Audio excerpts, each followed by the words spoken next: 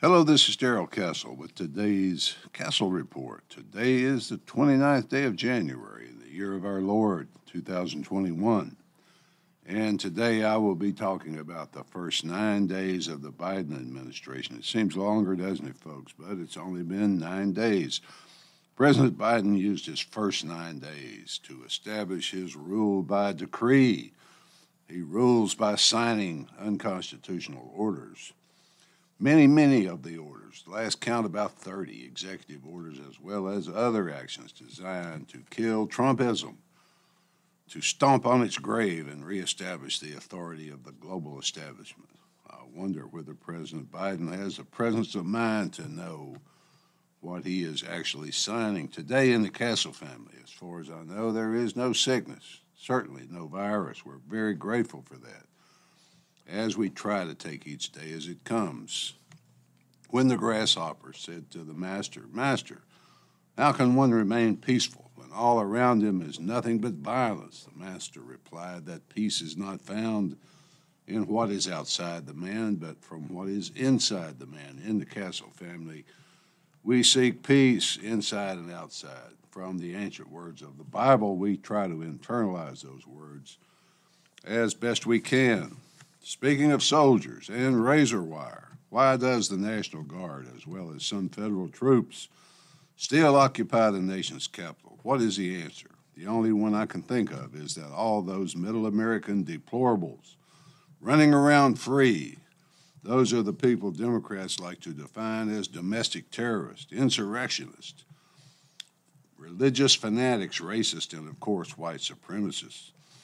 Pictures of the Capitol as occupied territory may help bolster the image that Democrats are there to stay. The rest of us may as well get used to it. The second reason can be explained from the front page of yesterday's Memphis newspaper, the commercial appeal. The headlines on the front page said that each employee of the city and county government must be vetted to make sure that a person was not in Washington, D.C. on the 6th of January. In other words, the Guard remains in the Capitol to help stifle any remaining dissent as these witches are hunted down, located. Perhaps the Democrats are having trouble stuffing the Black Lives Matter and Antifa genies back in the bottles they opened to aid Trump's undoing.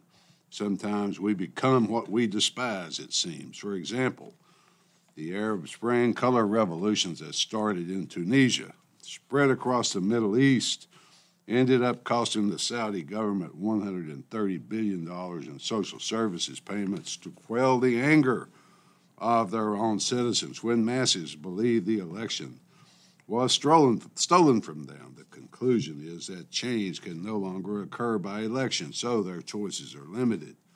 Why all the rage growing in Trump voters? The left explains the burning rage building in those disenfranchised Trump voters as a desire to protect white supremacy, not a belief that the election was stolen. I want to spend some of the time I have with you today talking about the first item on the new president's agenda. That item was, of course, the Keystone Pipeline.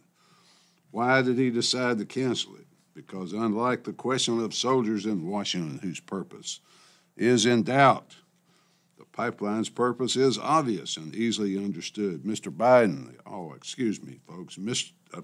Biden has a long history of hating pipelines. He's hated pipelines for his entire 48 years of government service. And in November of 1973, as a junior senator from Delaware, he voted against building the Alaska pipeline, which was the big environmental issue of that day. Then, as the first act of his after inauguration, January of 2021, he revoked a permit to build a pipeline from Alberta, Canada, to the central U.S., the Keystone Pipeline. I have remained reasonably up to date on Keystone since it was a central issue in one of my 2016 debates. In those days, the criticism of the pipeline was that it would destroy the environment of Native American tribes. But as I pointed out, it was cleverly routed away from tribal land, so the argument held no water. The environment in general was the next point of objection. But The pipeline was routed with great care, was far less dangerous than the rolling stock railroad cars that would otherwise transport the oil, or at least that is how I frame my argument. Speaking of railroad cars, by a strange coincidence, Warren Buffett, who is a billionaire and a very large donor to the Biden campaign, owns much of the railroad rolling stock upon which that oil will be forced to travel should the pipeline be canceled. So, once again, folks, nothing to see here. Just move along. There are currently over 200,000 miles of pipelines crisscrossing the United States. They carry oil, gas, and other products that produce energy. They run everywhere. They carry the products that fuel transportation, that heat and cool our homes, and enable manufacturing to function. More than 70 of these pipelines currently cross the borders of the United States, Canada, and Mexico. Keystone was designed to carry crude oil from the western Canadian provinces across the edge of Montana, North Dakota, and Nebraska, then linking with existing pipelines in Missouri to transport this new volume of crude oil to the refineries on the U.S. Gulf Coast. Environmentally, Keystone is no more dangerous than any of our other entire network of pipelines. Diverting the oil to railroad transport will cost more money, mean higher prices at the gas pump and across the whole supply chain. Some powerful groups are unhappy with the decision to cancel. These groups are screaming their heads off. The Native American tribes, who voted virtually 100% for Biden, wrote a letter to the president, explained to him that his decision to stop drilling on federal lands and to stop the pipeline would cost thousands of Native American jobs. The letter pointed out to him that tribal lands are not federal lands, are not owned by the federal government. His authority over them does not exist, the chief said. Ordering drilling stopped on federal lands and canceling the pipeline are different issues, but they come from the same mindset. It is a mindset that wants to make America dependent again, dependent on foreign imports of oil. The Saudis will be happy to hear that because they know we will then be forced to send our sons and daughters to fight their wars once again. The fruits of the labor of American citizens can go back to Saudi Arabia once more to reduce their deficit at the expense of our own, and to free up Saudi money to build palaces for their princes. Why don't more Americans grasp this fact? Why don't they understand that the government strong arms the free market constantly, always at great cost to the nation and its people, for little of any benefit except to the political establishment? They usually have some high-sounding fake environmental argument to explain it all. The disregard for the interest of working Americans was one of the primary reasons for the rise of Trumpism. This gives the Democrats another chance to crush dissent and rub the losers' noses in the fact that they will never rise again. Even the very woke Pierre Trudeau, Prime Minister of Canada, said he was very disappointed in the president's decision. That statement, coming from one woke leader to another, is the equivalent of a woke nervous breakdown. Thousands of good-paying jobs on both sides of the border will go away, but I suppose President Biden can throw those people a few scraps in the form of some free money. The decision to cancel seems at first glance like a totally domestic decision, but it is a foreign policy decision as well. The destruction of America's drive for energy independence certainly will have far-reaching foreign policy implications. Biden critiqued Trump's America First policy during the campaign for two stated reasons.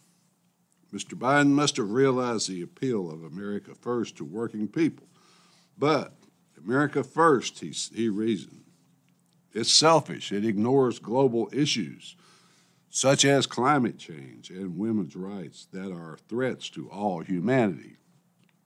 The president is not only the leader of the United States, according to now President Biden, but the whole world.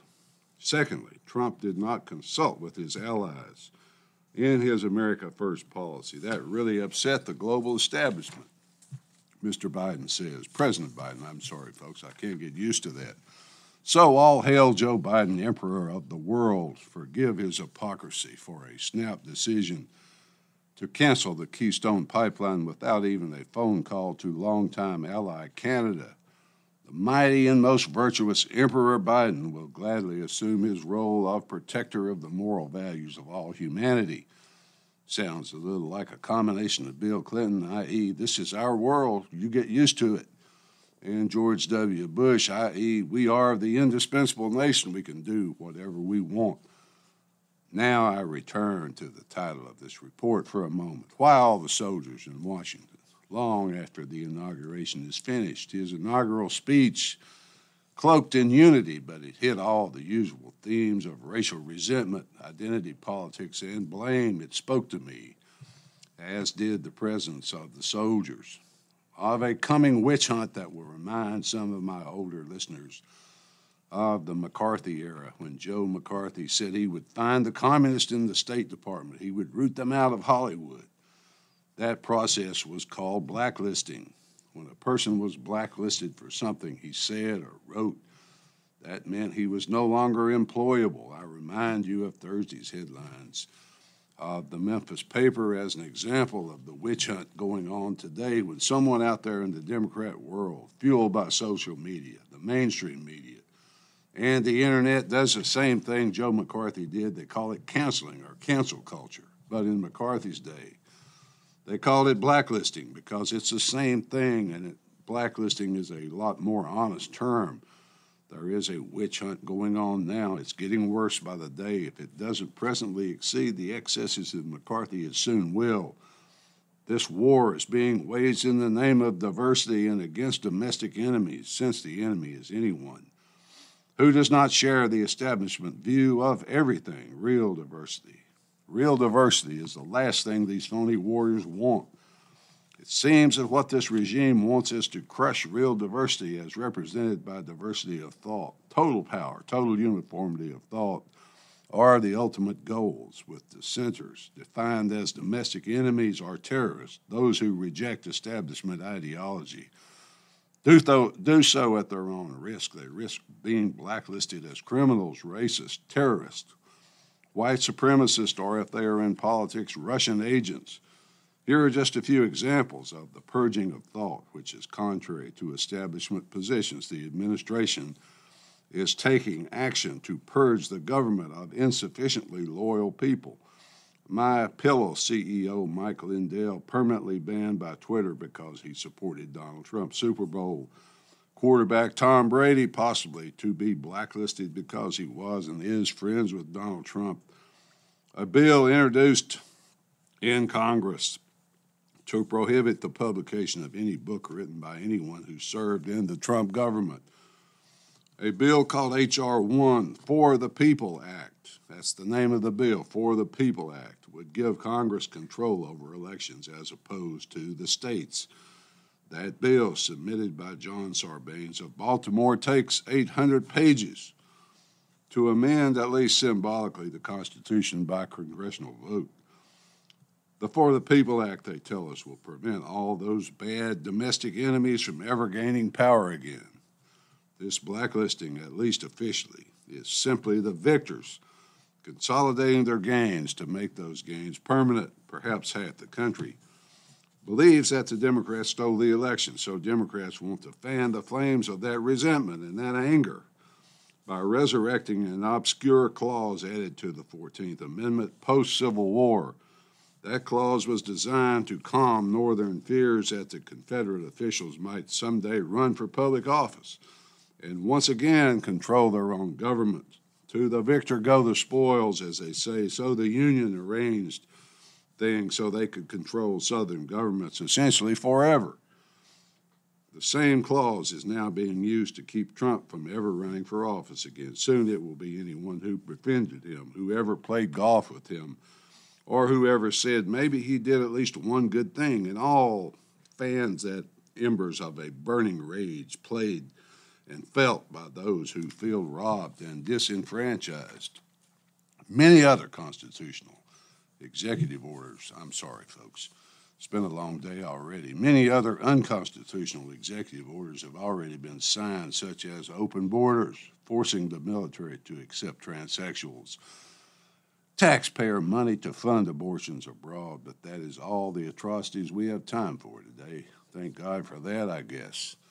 The long and short of it is this, folks: tolerance, unity.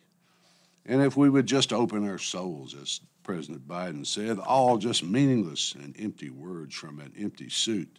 Finally, folks, government is coercion, force, brutality, and lies. To give you an example, upon being told that the cancellation of Keystone would cost thousands of good-paying jobs, John Kerry said, well, they can get jobs making solar panels. You see, John married Teresa Hines, or Teresa as he calls her, so he doesn't have to weld steel on a pipeline somewhere or wait for his unemployment check. That crass, let-them-eat-cake attitude is a civilization killer. Their interests reveal why they act as they do because, to quote an old Chinese proverb, where interest lies, honor dies. At least that's the way I see it. Till next time, folks, this is Darrell Castle. Thanks for listening.